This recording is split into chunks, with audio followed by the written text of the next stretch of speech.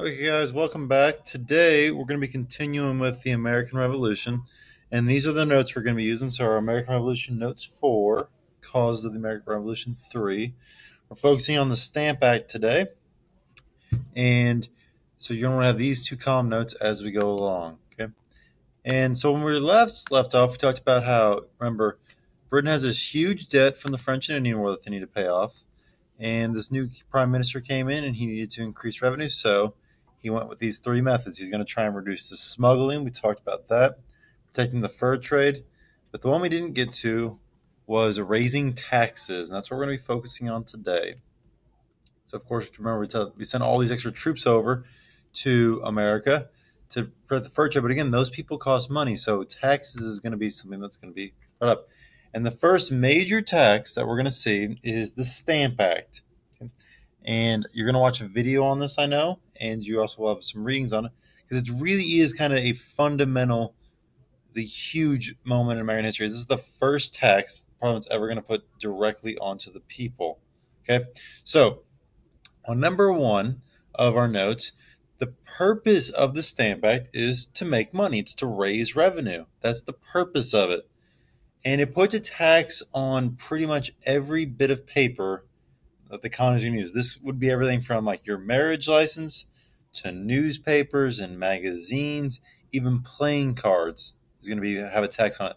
So any bit of paper you'd have to pay a tax on. So it really, really is the first tax that, unlike the Sugar Act and those things that were designed to catch smugglers, that really only affected shippers. This tax, if you think about all the stuff we use paper for nowadays, it's really going to affect everybody. And that was by design because remember, the whole point is to make money. So Parliament wants something that everyone's going to have to use. That was paper. So back then, you got to remember this is a time before Facebook and TV news and that kind of stuff. Most people get all their information from newspapers. And this is going to be a problem for the British because as we see forward, it's going to affect probably the wrong people that you'd want to affect. So the colonists, they're really upset. They feel that this is against their rights. Okay? So the reason on number 3, if we look there, is that there's this myth out there that the colonists had never paid taxes before. That's not true. The colonists had paid taxes before because they had their colonial governments and stuff. And some of that money had even gone back to Britain.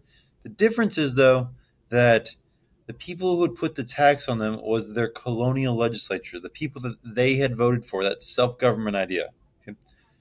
Instead, now, this tax is being put on them by the Parliament, who's 3,000 miles and an ocean away in London.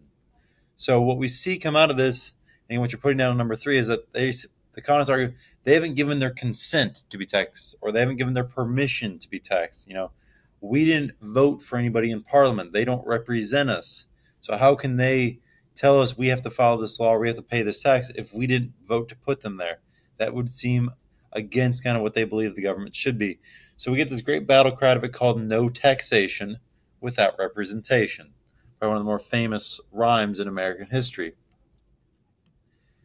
And so as a response, we're going to see some backlash from some groups. Now, the important thing to remember is who's going to be the most affected groups by this Stamp Act, okay?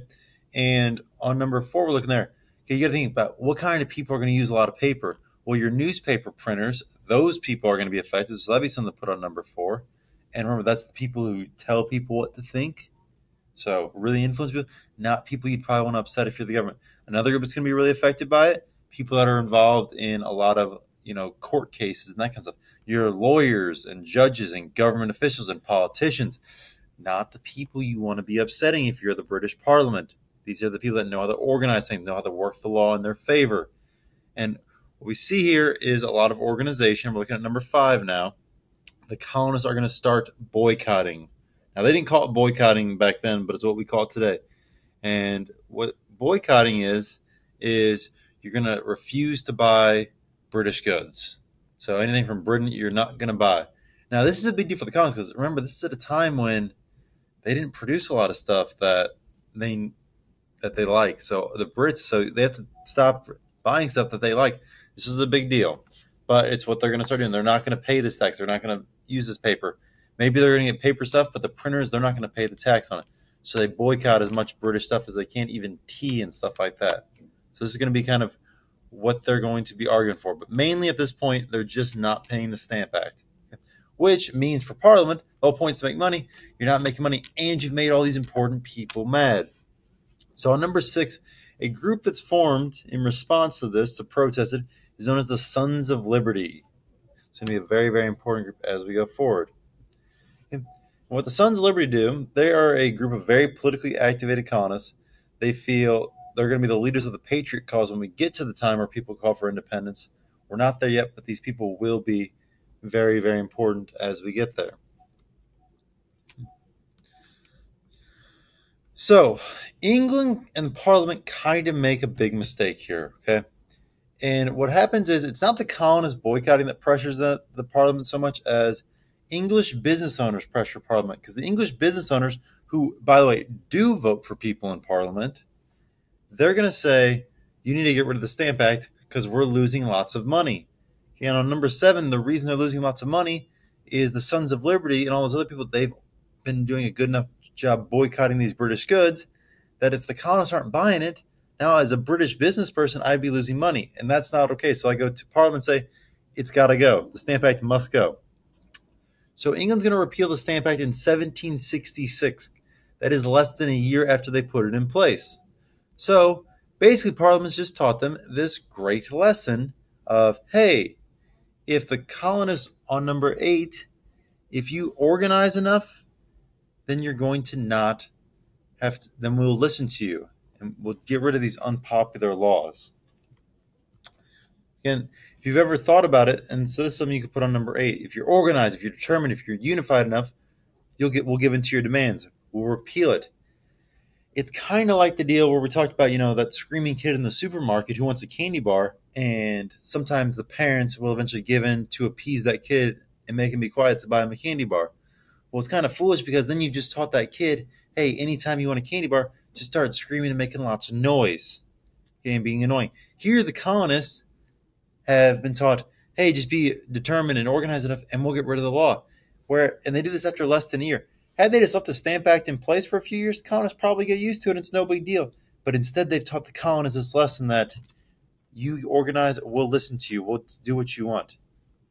The other thing it does that's a mistake is on the very same day Parliament passes getting rid of the Stamp Act, they repeal the Stamp Act, they pass what's called the Declaratory Act. Okay, and this right says that Parliament could tax the colonists if they wanted to. Like, okay, so we're not going to tax you with the Stamp Act, but just so you know, we could if we really wanted to. Now, it serves absolutely no purpose. It's a very immature kind of thing to do, and it really just makes the colonists mad. It's a slap in their face. So we're going to see how this plays out going forward.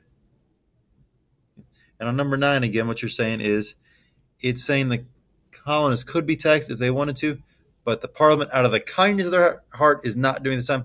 But in the future, we could tax you if you want to. And we'll see what those future taxes look like going forward.